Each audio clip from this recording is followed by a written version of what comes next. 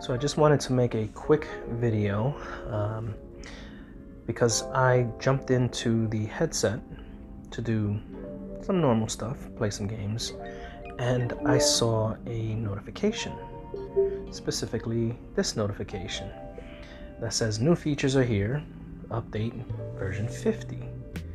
Well, I don't have version 50, or at least I didn't think I had version 50. So of course I jump into my settings, check my system, check my software update, and look at that, I have version 50 now. So it looks like I got it today at some point. And I've seen videos on version 50 and some of the things that it does. Don't know exactly when they put it out mainstream. Don't know if I'm late to the game and I just didn't realize, or maybe I got lucky and they sent it kind of early. I really don't know, because I haven't seen any videos of people using it. I've only seen a few videos from a couple days to a couple weeks ago of people talking about when it actually comes along, what it's going to be about.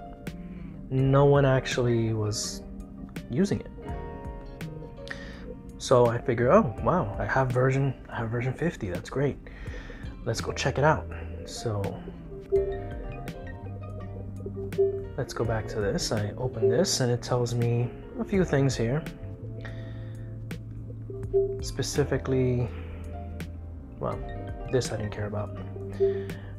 But it tells me how to get to this, right?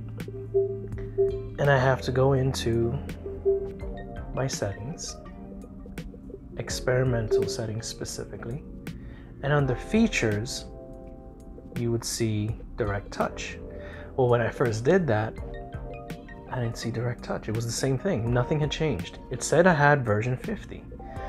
Well, it turns out you have to restart your headset. So that's what I did. I restarted the headset, came right back in here, and then it shows direct touch. So of course I click on it. Don't know if it's gonna come up on video, but there was a flash of just black, and then this comes up, and it kind of looks like a large tablet or a computer screen in front of you. And I didn't quite understand what was going on until I looked at my hands, and I thought they looked kind of weird. They looked a little different. I read what it says and I go, okay. And I try to put my hand through the screen. Notice how the controller keeps going through because my hand is going through, but the virtual hand stops. Can you hear that? That audible feedback of my virtual finger touching the screen. So now you can touch things with your finger. You can navigate and do all that, either while holding the controller, or even if you take off the controller and just do hand tracking, it also works. So let's test it out. Let's go out of here. Okay. Now, at first, when I was playing with it, I noticed a lot of lag. It's probably still there. I just don't notice it as much because I'm kind of getting accustomed to it. I'm getting used to it. But for little buttons like that close out button, it's not always accurate. Now let's take the controllers and put them down. See how long it takes for the hands to start tracking. There we go. Now another thing I noticed about my hands, my virtual hands, they look a lot more like my real hands now. Like they're lining up better. I don't know if that's part of version 50 or what. Or maybe it was always like that and I just never noticed. But it seems to match a lot better now. But now, I can touch things. Now you get that audible feedback, but obviously you're not going to get physical feedback. It's not going to vibrate because it's just your hands. These are my hands. I'm not holding the controllers anymore. But now I can scroll. It's not perfect. But let's go to another setting. Let's go here. Okay. Now, let's go to games, just to get that out of the way. So, you can now touch the screen and bring it up and down. Oh, they have a free trial. You gotta check that out. But you can navigate with your fingers like you would normally do on a touch screen, which to me, I'm easily impressed when it comes to this device. But this is pretty cool. Pretty cool. And I just wanted to share that with you because, as I said, I didn't see anyone else doing any videos on this, specifically where they were doing it. They were just showing you stock footage that they received because, you know, they have access to it.